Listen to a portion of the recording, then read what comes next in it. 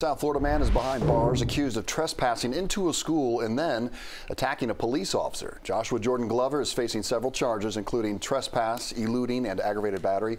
Police say the 22-year-old walked into American Senior High School. This is back in December. He made his way into a bathroom and then put on a mask. Apparently, a school staff member spotted Glover and called the school's police officer. Well, when the officer confronted Glover, he then ran into the parking lot and jumped into an SUV. The officer tried to stop Glover by opening the driver's door.